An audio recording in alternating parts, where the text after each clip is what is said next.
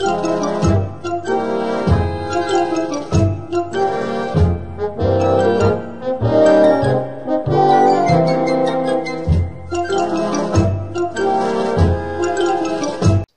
stood facing the dark corner of the room. I could make out a figure within the shadows. "Who's there?" I asked. I felt a shiver run up my spine. Thump, thump. It stepped into the light. My breath caught in my throat. Thump. It moved closer. "Dad, is that you?"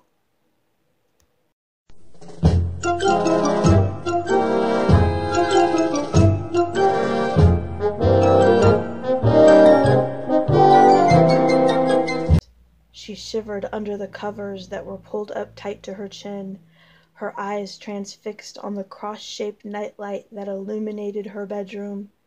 The closet door was slightly ajar. She watched in silence as a shadowy figure pushed open the door.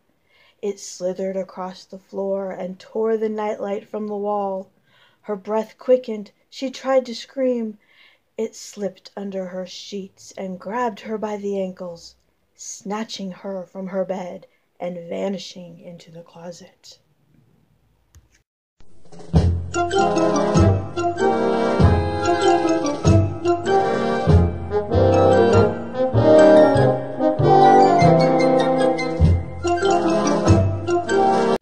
Laura unlocked and entered her apartment. She switched on a lamp. "What are you doing here?" Laura turned to face a woman that looked hauntingly similar to herself. "I live here," she stated. "Not anymore." The woman got up and approached Laura. "Sweetie, you are no longer you, and I am now you." Laura was taken aback. "What does that mean?" "It means, my dear, that my associate here is going to kill you." The woman pointed towards a tall figure standing in the corner. Laura turned, grabbed the doorknob, flung open the door, and ran out of the apartment building. "Well, go get her," the woman demanded. The tall man headed out after her. Well, that didn't go well.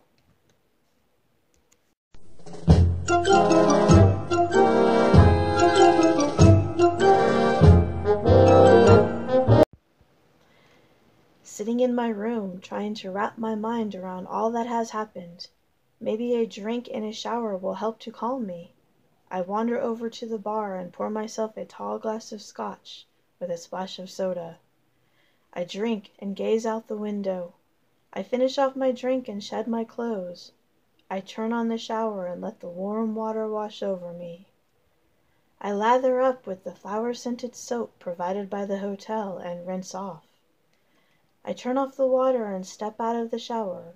I grab the oversized bath towel, wrapping it around myself.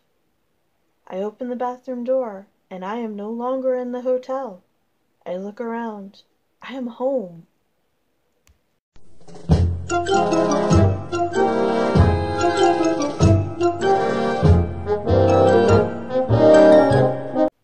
Sandra and Tim get out of the car. They start to look around when suddenly a cold wind rushes over them. A tall, slender, dark figure grabs Sandra by the throat and holds her against the car. Its long, bony fingers and claw-like nails dig into her flesh. Tim watches in horror as it speaks into her ear. Sandra is shaking with fear as it tells her of what is to come. "Very soon there will be death and destruction," it whispers in her ear. Sandra listens to the hideous figure as it tells her. There will be a large gathering of people. It will erupt from deep down, taking everyone there with it. Sandra's eyes start to water. It tells her of a place she has never been and a date that is yet to come. It releases Sandra and vanishes. Sandra turns to face Tim with tears streaming down her cheeks. "We have to go. We have to warn them." Sandra gets back into the car. Tim joins her in the car. "Warn who? And where are we going?"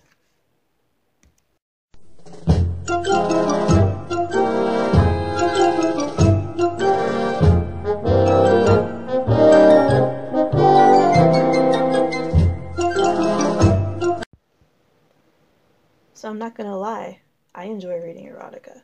Seriously, who doesn't? I especially enjoy the short experience stories. I came across this one particular story. It was titled The Yellow School Chair. It piqued my curiosity, so I clicked on it.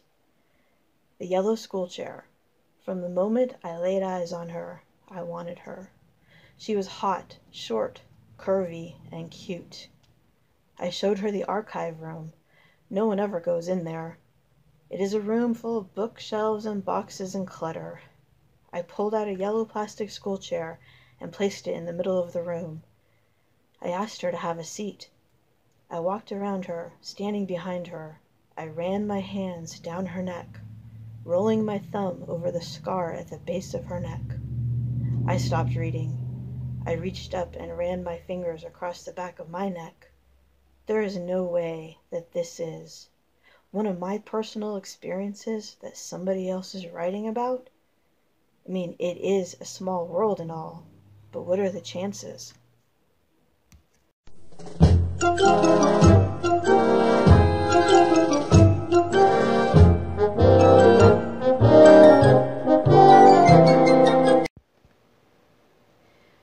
Vivian opened her eyes, realizing that she was on the ground. She pushed herself up into a sitting position. What the hell? She was sitting on damp leaves surrounded by trees. The wind gusted, sending a shiver through her. Vivian ran her hands along her bare arms and wondered where her sweater had gotten to. She stood up and the world spun. Forcing her to take a few steps quickly, she regained her balance and began to look around. Something caught her eye in the distance. As she stumbled towards it, she recognized the objects on the ground.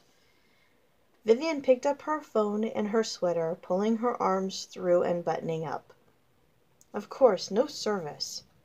She found what seemed to be a path and headed out of the wooded area. She emerged from the woods onto a dirt road. Well, thank God. She walked along the road as she kept checking her phone for a sign of life. Twilight had begun, and the sun was slipping beneath the horizon. All of a sudden, her phone chimed. 15 missed calls from Francine. What the... She scrolled through the contact list, pushed call. Where the hell are you? Francine answered. I'm not quite sure. I think I'm somewhere off of Route 18. Well, I'll come find you. What happened? Vivian asked. I'm not sure. We'll discuss it when I get you, Francine said. Francine pulled up alongside Vivian. She opened the door and got in. Francine leaned across and gave her a hug. Are you okay? Francine asked. I think so, but how did I end up out here? You don't remember? Last thing I remember, we were going to the carnival, Vivian answered. Francine started to drive home towards Overland. We were at the carnival. We went to watch an act on the main stage. Ring any bells? Francine asked. Vaguely. It was a magician? A hypnotist. So what happened? You went on stage, he whispered something into your ear, and then you just lost it. You picked up an arrow that had been left on stage from the last act, and you stabbed him in the neck. Francine took a deep breath and looked at Vivian. Vivian stared out the window. Then what happened? You ran off stage and disappeared, Francine said. How long? 3 days.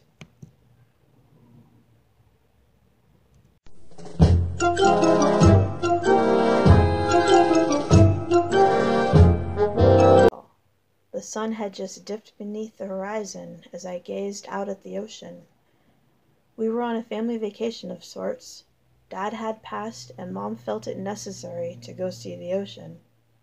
Standing with my toes in the cool sand, watching the waves roll by, my phone buzzed.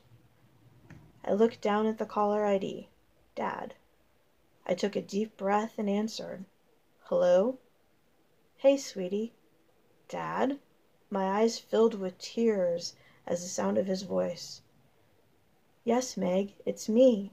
Just wanted to tell you that I love you and that it will all be okay. With tears streaming down my cheeks, I answered, I love you too. The phone goes silent. The sun has set. I close my eyes and listen to the waves slap against the shore.